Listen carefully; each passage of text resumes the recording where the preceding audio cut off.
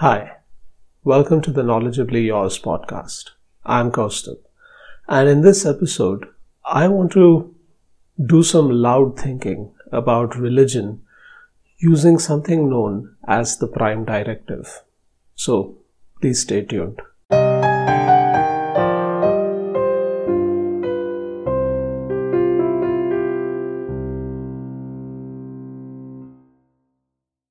So let me begin by first answering the question what the Prime Directive is.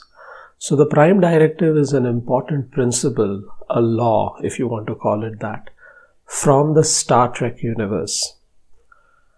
I'm going to assume that you have zero knowledge of the Star Trek universe, and for the next 5 to 10 minutes I'll explain the Prime Directive. So for those of you who are already big fans of the Star Trek universe and know exactly what the Prime Directive is, please bear with me.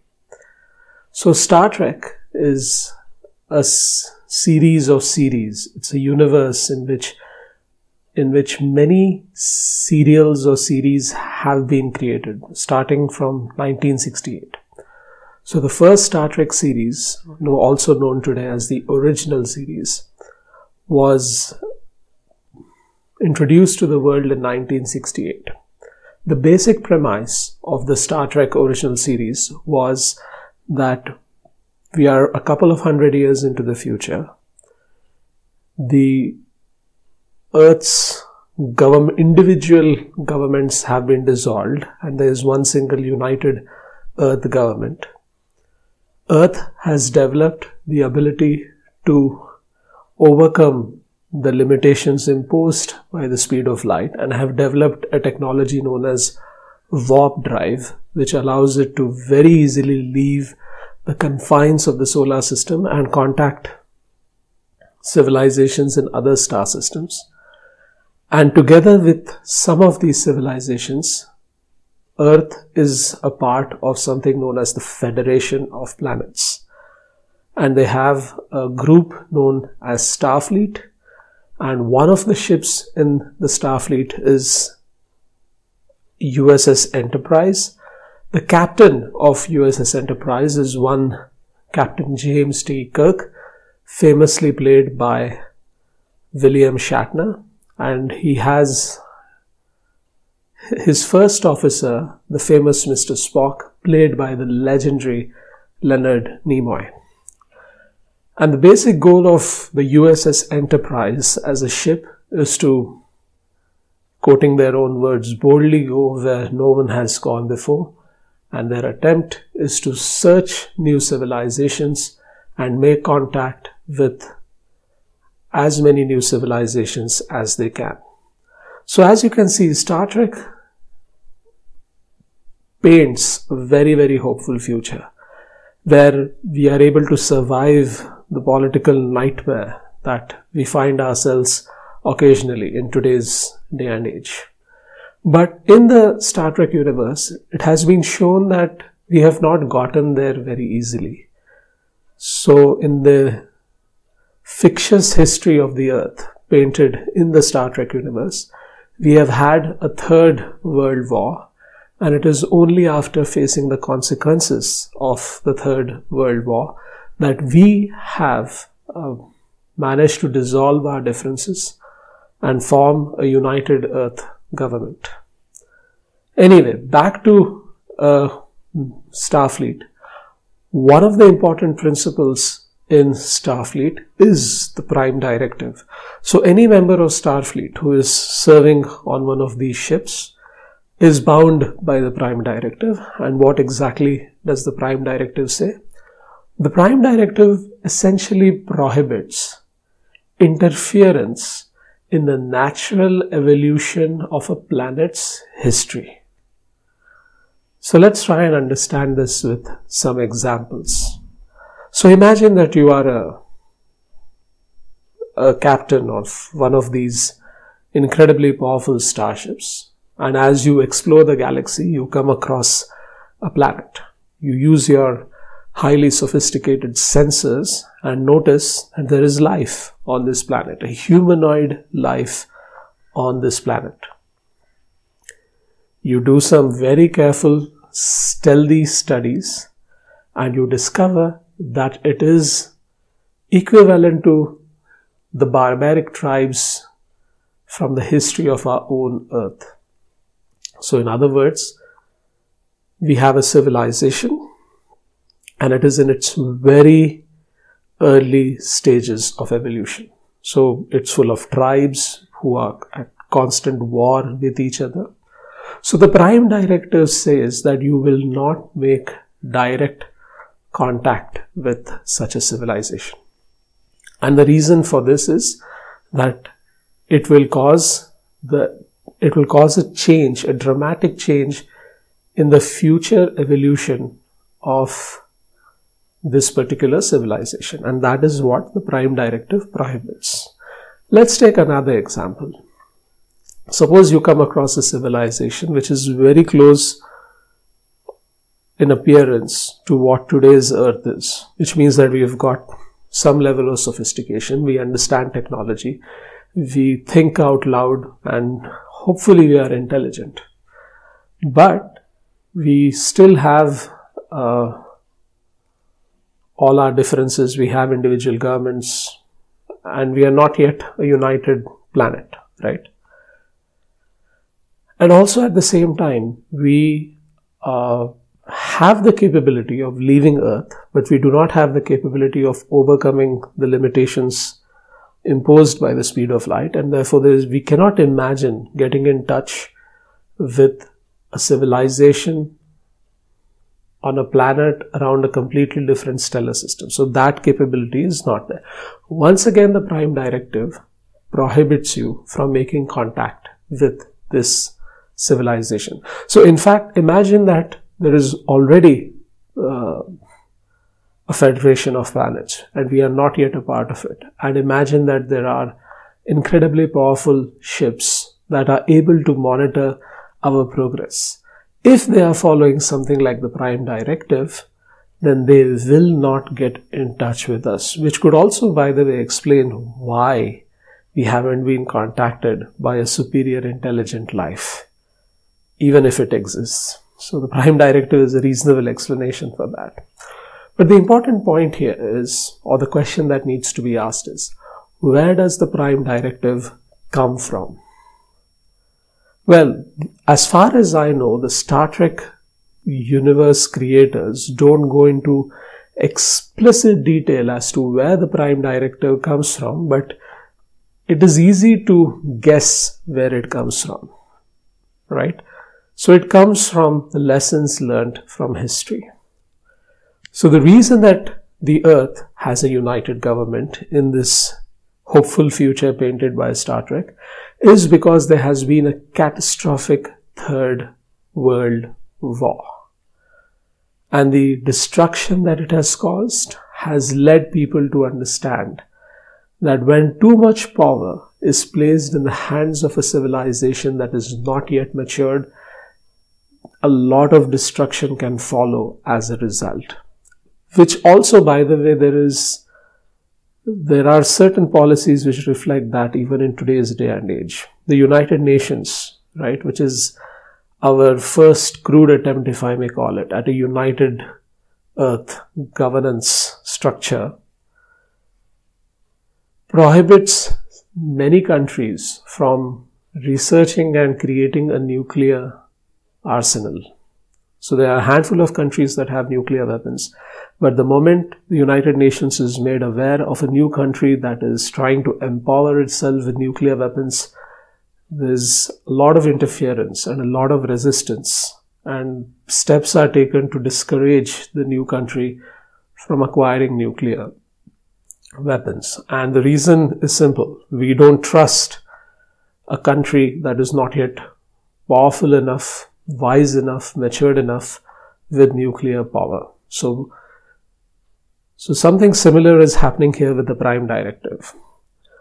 There is a journey that we have to undertake as a civilization, starting from being a collection of barbaric tribes that are constantly at war with each other, and finally reach a point where we learn our lessons, we unite, we devote ourselves to research, We develop something like the warp drive and we leave the solar system and make contact with other civilizations. And if there is an external stimulus which accelerates the progress, then we may acquire too much power too fast and will not be ready to wield it properly. And that is what the Prime Directive is addressing. It is a principle that has been derived from a detailed analysis of the history of civilizations across the galaxy, and several wise people have concluded that we must never interfere with the natural evolution of a civilization. So it is not something that you mathematically derive. It is not something that is derived from first principles. It is a distillation of lessons learned over several decades or even centuries. Now, one of the interesting questions that you can ask is the Prime Directive absolute? Is it unviolable? Are there any exceptions? And this has been a very common theme in many of the stories that you find in the various series that make up the Star Trek universe. You've got devoted captains who believe that the Prime Directive is completely unviolable. You cannot make an exception. And then there are characters who will argue that the Prime Directive is a very ruthless, dogmatic doctrine. For example, imagine that you are a medical doctor and there is a civilization in front of you which is about to get completely wiped out. If you decide to break the Prime Directive, you can introduce yourself and you can use your medical technology to cure whatever plague or disease is affecting that civilization and threatens to wipe it out completely. But the Prime Directive will prevent you from doing that. And there's very interesting debates in the Star Trek series, both original as well as the subsequent series, where characters actually debate on whether the Prime Directive is absolute and whether there are situations in which the Prime Directive appears very barbaric. But you will find people who will stick their ground and say, no, we cannot violate this directive. Over and over again, we have learnt that if the Prime Directive is violated, even if it appears to do some short-term good, there is always long-term consequences that are never good. This is the conviction, this is the faith of many wise people in this Star Trek universe when they are faced with a situation where they feel like they should violate the Prime Directive. So the question that came to my mind recently is, isn't Prime Directive a religion? And I'd like to argue that it is. So let's take any arbitrary religion as we can find it today, right? The West has its share of 3 major religions. The East has its share of religions. But no matter what religion you take, you find certain common themes. Most religions argue that it is important to speak the truth. Most religions believe in some form of charity. Most religions believe in drawing boundaries.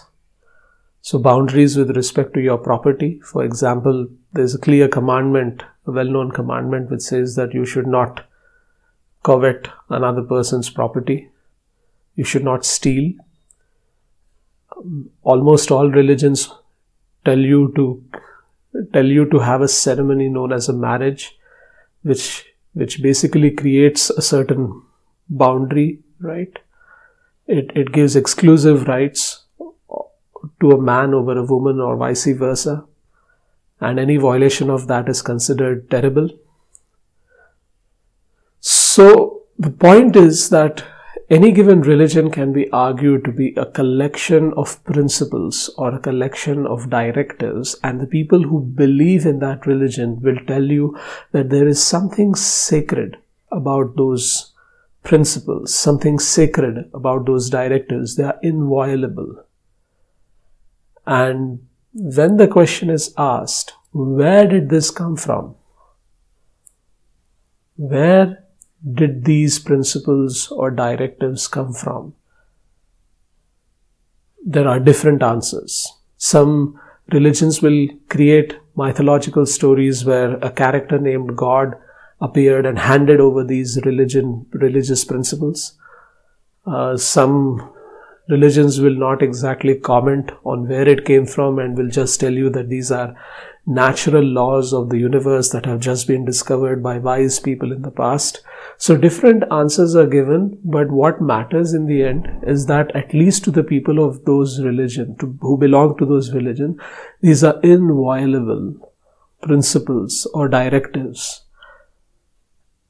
And they will also tell you that in the short term you might find that violating these laws can give you some benefit. For civilization, in the long term, it is not correct, or it is very devastating to violate these principles. And where did it come from? I'd like to believe that all of these religious principles come from a self-examination of our history.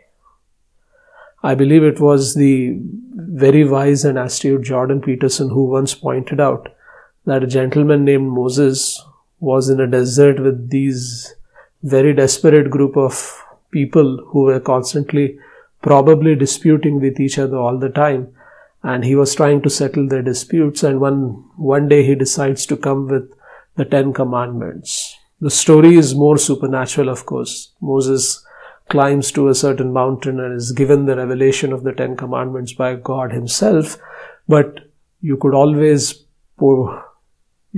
paint a more realistic version of it, or a more believable version of it, wherein Moses was observing the reasons for the disputes, the lack of harmony in a tribe, and then decided to carve out or deduce or derive 10 principles, 10 commandments, 10 laws, which, if followed by people, could ensure long-term harmony and peace for the people following these laws. I like to think that almost all religions, when they propose a set of laws, a certain set of rituals, certain principles, it is not random. They may claim that there is some supernatural origin, and which also may not be really a wrong thing to say, because when I say that there are these 100 rules that make up religion Y, 10 rules that make up religion Z, and if I ask the question, where did it come from? If you think about it, they come from nowhere, right? There is not like a source of knowledge where you connect your cable and draw the information out by hitting an enter key or clicking a mouse. There's no source for this. The source is unexplainable. So in that very, very loose sense, the source is supernatural, right? It doesn't come from anywhere. It just presents itself. We know it is true. Why do we know it is true? We just know it is true. We can't logically derive that you must speak the truth. You take the assertion that you must speak the truth, and then you can weave stories about the power of being able to tell the truth, or the disastrous consequences of not speaking the truth. And similarly, why should you not lust after another man's wife? Well, I can't derive a principle saying you can't do it, right? I can only weave stories, narrations, narratives, where I can tell you that if you violate this very simple principle, what are the consequences? What kind of disharmony is created in civilization as a result of not following that particular law? And that's all it is. It is a collection of statements. Where did they come from? They came from experience. But if you wanted to paint a source, well, there's no one source. It's just there.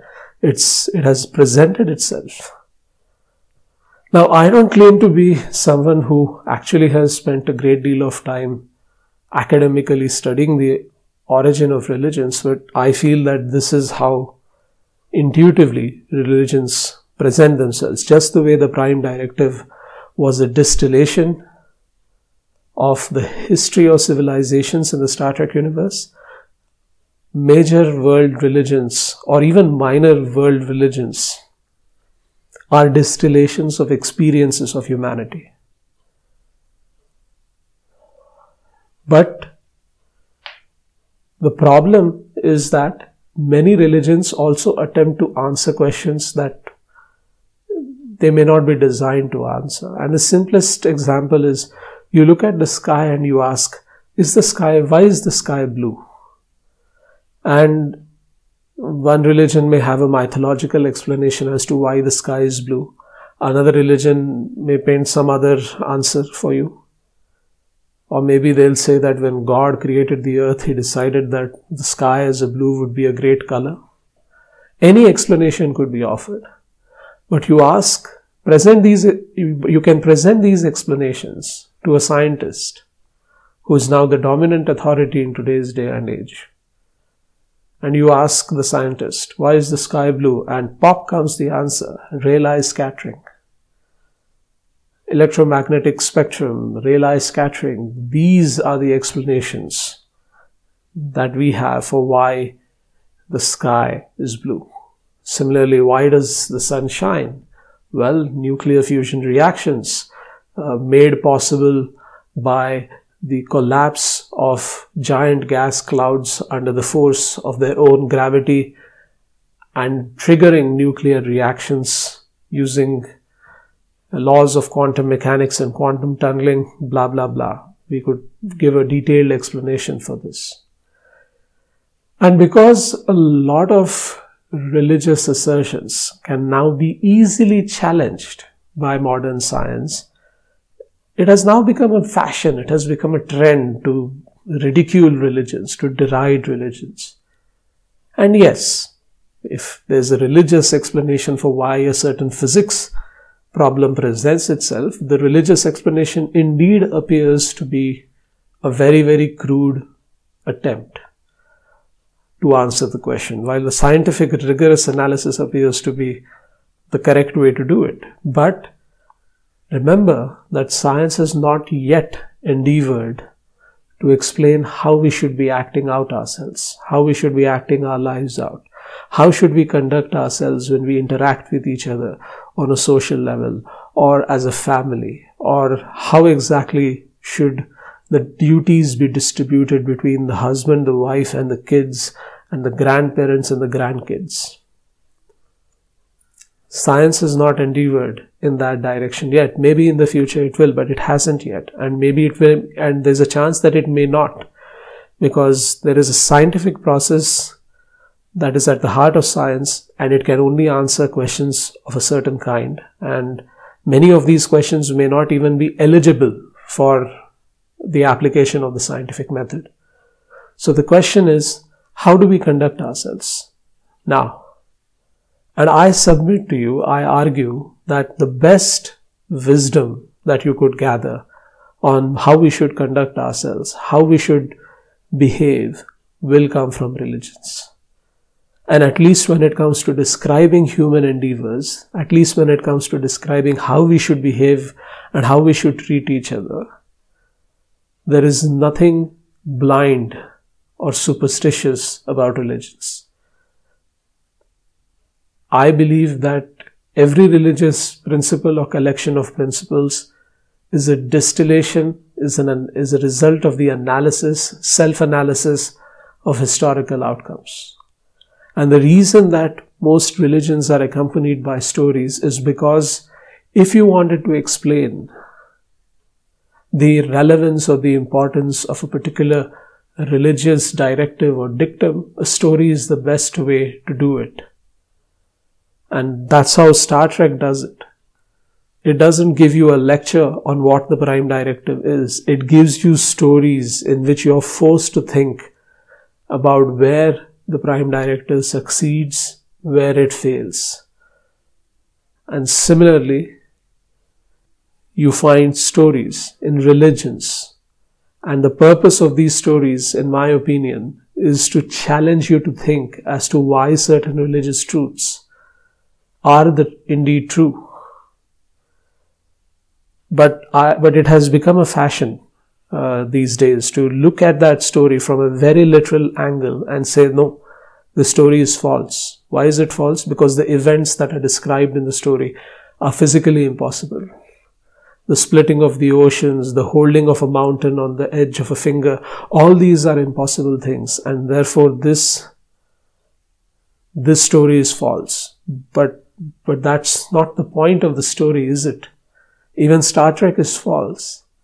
But that doesn't stop Star Trek from forcing you to think about what is right and what is wrong. And that, I believe, is the purpose of all religious stories.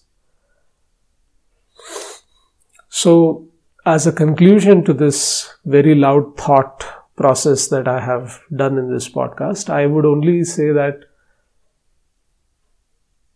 this fashion of bashing religions is a useless endeavor. We have to embrace religions for what they are and attempt to best distill the wisdom of the ages into a set of principles, and then an attempt to explain those principles through various stories and narratives. And we don't have, as far as I can tell, a proper substitute for these principles. And I don't think we can ever use techniques or science to derive from some kind of first principles a collection of laws which will govern our behavior. And I think religion will continue to fill that void for many, many years to come. And the correct way to treat religion is generally with a broad sense of respect, a curiosity, a challenge to our notions. And we must endeavor to study whatever religion affects us in the most way and try to make sense of it. And have some faith that there is a lot of wisdom embedded in some of the assertions of various religions. But yes, I also don't advocate blind faith. All I'm proposing is that we not bash religions blindly, having armed ourselves with the knowledge of scientific truth and scientific techniques or scientific methods. So in other words, religions are relevant, and we should be a bit more broad-minded about evaluating their relevance in our daily lives. Thank you so much for tuning in. I'll hope to see you next time.